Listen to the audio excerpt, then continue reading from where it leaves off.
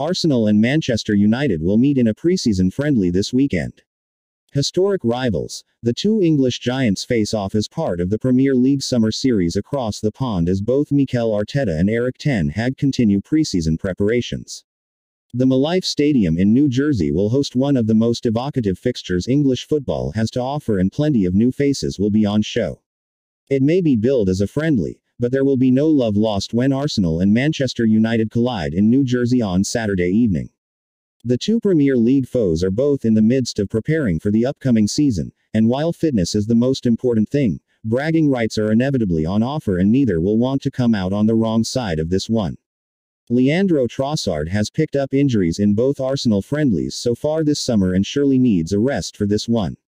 Reiss Nelson and Alexander Zinchenko remain sidelined through injury. Thomas Partey and Emile Smith-Rowe have joined up with the squad and could be given some minutes, while it's another chance for Mikel Arteta to experiment with Declan Rice, Martin Odegaard and Kai Havertz in midfield. Arsenal predicted lineup: 4-3-3, Ramsdale, Timber, Saliba, Gabriel, Tierney, Rice, Odegaard, Havertz, Saka, Jesus, Martinelli. Erik ten Hag has most of his senior players back available to him, but just how fit they are remains to be seen. Most of the international stars have only been training for a week and are therefore unlikely to play more than 45 minutes at this point.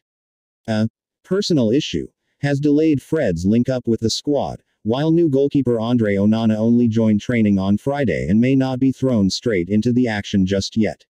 Man U predicted lineup: 4-2-3-1, Cover, Wan-Bissaka, Varane, Martinez, Fernandes, Mainu, Mount, Antony, Van de Beek, Ahmad, Sancho. Arsenal are undoubtedly ahead of United in terms of fitness, with ten Hag's senior stars still finding their footing after their summer breaks, and that could ultimately prove crucial. Mikel Arteta can leave some of his big stars on the pitch for significant minutes, which should give Arsenal the edge against a youthful United side whose performance will be disrupted by a raft of substitutions. It's not a result to read into, but this one might just go Arsenal's way. Arsenal will win Manchester United by 2-0. Gabriel Martinelli responds to Arsenal leadership questions as transfer signals end of era. Switzerland midfielder Granit Xhaka was a big influence in the Arsenal dressing room, and his departure for Bayer Leverkusen came as something of a surprise. Gabriel Martinelli is confident Arsenal have the leaders to replace Granit Xhaka. Switzerland midfielder Xhaka was a big influence in the Arsenal dressing room, and his departure for Bayer Leverkusen came as something of a surprise. It also signaled the end of an era because he was the last remaining regular starter from Arsene Wenger's days in charge as Arsenal move into a brave new world under Mikel Arteta. While Arsenal prepare to honor Wenger with a long-awaited statue outside of the Emirates, they have a new group of players ready to write their own history.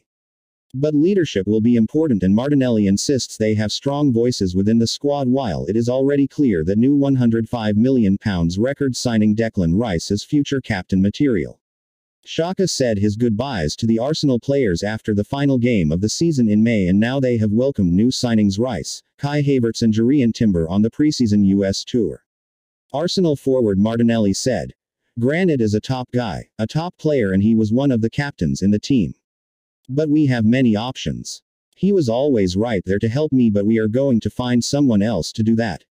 Of course, we got the chance to say goodbye. We spoke in the last game, and he's a lovely guy, and I hope he does well this season. I just wish the best for him and his family." Quote. Arsenal boss Arteta has also taken the unusual step of welcoming players' family members to join the squad in the United States. Several players have got loved ones with them in Washington before they travel on to New Jersey and then finish in Los Angeles with games against Manchester United and Barcelona, having thrashed the MLS All-Stars. Arteta is always determined to make little changes as he believes small margins can make a big difference. Players spend a long time away from home, there are big commercial demands on them during this tour, and it means a bit of time with family makes a difference. The players mingled with loved ones after the game in Washington, with several families turning the tour into an American holiday. Martinelli's family are back in Brazil, but he said, "It's so good. I have said many times, my teammates are my family as well. We are just a unit." Martinelli was on target in the 5-0 win over MLS All-Stars and, having missed the final matches of last season through injury, is now back to full fitness. He also says the arrival of Havertz gives them even more attacking dimensions. He added, "I am fully back now and confident to start the new season. It's easy to play when you have so many players like that. It was difficult to miss the last 2 games of the season and then I went to the break and tried to recover as soon as possible. That's what I did and now I'm fully back and ready to go again. It's so important we have options because we have too many games in the season and it's going to be tough again. We are ready to go and it's good to have so many options." Meanwhile, Arteta is confident that Leandro Trossard, who was also on target against MLS All-Stars, will be fit again soon after he limped off injured in Washington. Arteta added, "Trossard got a knock and we don't want to take any risks at this stage. He had some pain. We'll see how he is but I don't expect it to be anything big.